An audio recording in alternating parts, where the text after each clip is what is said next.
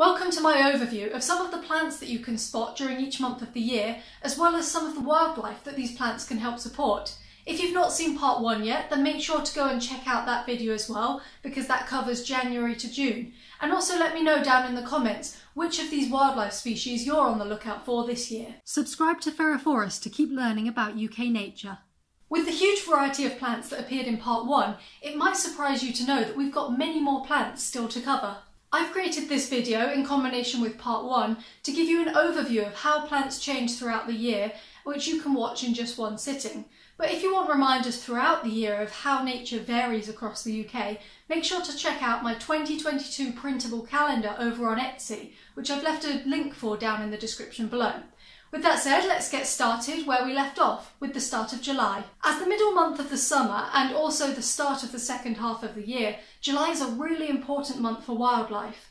As I said at the end of part 1, summer is all about warmth and energy, and plants and animals are bulking themselves and their young up using the abundance of resources in preparation for the return of the colder months. With the average daily temperature across the UK reaching up to 17.6 degrees Celsius this month, this is the hottest month of our year, and so resources are plentiful. Although by this time of year some of the early flowering plants, like snowdrops and bluebells, have already stopped flowering, there are still many more species starting to show themselves. Some examples of flowers to look out for are zigzag clover, teasel, tansy, hoary mullein, chicory, viper's bugloss, oxeye daisies, yarrow and harebells. The variety of flowers is great for our pollinators, which are out in great forces. All of our native butterflies have either had their adult period of their life cycle by now, or for the majority of them, they're currently still in it. Bees and wasps are also out in large numbers, with the social species having thriving colonies that are bringing back food to the queen's ever-growing number of offspring. Around water bodies, you'll find a range of other invertebrates, like the common blue damselfly and the emperor dragonfly. However, it's not just flowers on plants you need to be keeping a lookout for at this time of year. Having been pollinated, the flowers of various species have started to die back and the fruits are ripening. The bright red berries of rowan trees are ready to be eaten by birds this month, spreading seeds so that the rowan trees can continue to grow in future generations. You may also spot other plants with unripe berries. Holly will start to produce small green berries at this point in the year, which over the coming months will slowly develop until they're ready and ripe to be eaten by birds. As we continue on through summer, we pass into August, where the average daily temperatures across the UK are still high at around 16.1 degrees Celsius. Now, August marks the end of the abundance of wildflowers that we've been seeing. Many of the flowers that started blooming earlier in the year have started to close up by now and are producing seeds to spread for the next generation to grow. However, there are still plenty of flowers that are out and about and will continue to flower through the rest of the summer, so there are still plenty of plants for you to see. One interesting sight to look out for in August is the roe deer rut. Rut is the term for the annual mating season that some mammals, including our deer, go through. Most of our deer rut in the autumn, but roe deer have an earlier mating season. Despite mating so early in the year, the female roe deer actually delays the time before her offspring starts developing inside her, so her young aren't actually born until May or June of the following year. You may spot deer and many other animals around hedgerows, foraging on various species of plants that are starting to develop berries. This time of year is well known to people who enjoy foraging from wild plants because the highly anticipated blackberries start to appear towards the end of August. Blackberries continue to grow as the seasons transition from summer to autumn, being at their tastiest in early September. The average daily temperature is now about 14 degrees Celsius, so the days are starting to become evidently cooler. Many of the flowers that were blooming have started to die back, although some still are around. Others yet still have to bloom and haven't flowered this year yet. Ivy is a distinctive plant that can be spotted across the UK, its dark green, glossy leaves curled around tree trunks as it grows up into the canopy supported by the tree.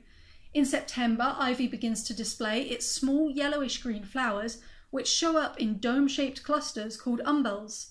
As one of the few plants that flowers later in the year, ivy is an important food source for many insects before they go dormant over the winter.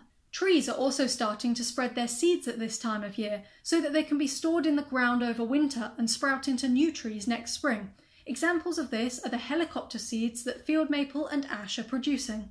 Trees like hazel have finished ripening their nuts, which means the rare hazel dormouse is able to start fattening up before its winter hibernation. Meanwhile, other trees like silver birch and rowan are starting to go through autumn tinting. A chemical within the trees triggers the base of each of their leaves to seal up, reducing the water that can reach the leaf and trapping all the other remaining chemicals within them. This gradually breaks down the leaves, causing their colours to change from green to the reds and browns that are characteristic of autumn. By the start of October, the leaves of trees that drop their leaves over winter should have started to fall. Continuing the trend that carries on for the rest of the year, the temperatures have dropped in October and are now 10.5 degrees Celsius. Being in the middle of autumn, the trees are now tinging the forest in a glow of gold and red as their leaves change colour and start to drop, exposing the bare tree branches. Many flowers have now died back, although a few are still clinging on. The human high teasel plant still has tiny purple clusters of flowers, although these will soon turn into brown seed heads over winter. Meanwhile, wild clematis will cover hedgerows in white flowers, which will turn into feathery white tufts that hold its seeds over winter. October is a good month for animals that are trying to find the last few berries as an energy store before they become dormant over winter. Mistletoe develops its white berries, which often attracts a mistle thrush who will ferociously guard it over winter.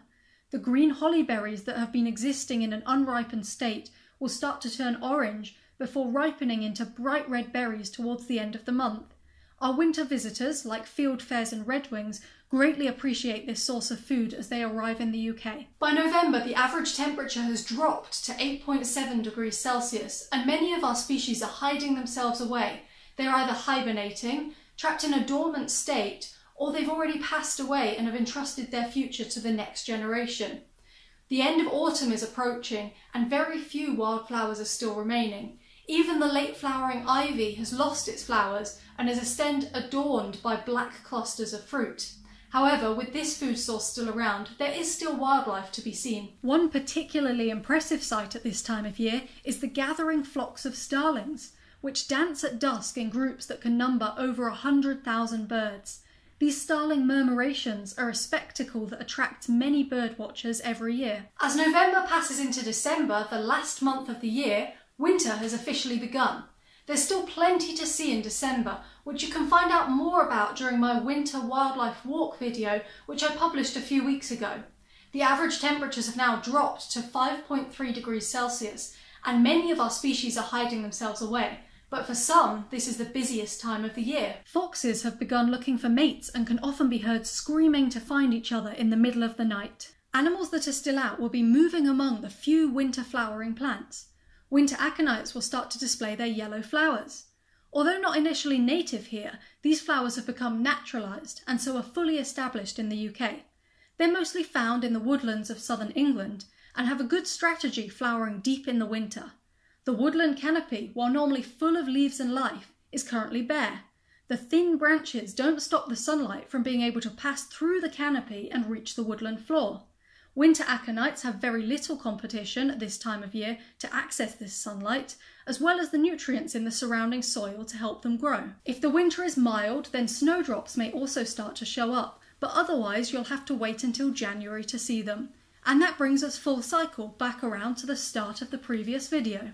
If you like this video and are interested in watching more detailed videos, then let me know, because I'm considering creating a calendar series where I create a video for each month and cover in much more detail what's going on with the trees, flowers, birds, mammals and all sorts of other groups in those videos. Make sure to also check out my 2022 calendar over on Etsy, and while you're waiting for next week's video, check out some of the other videos that I've got on my channel.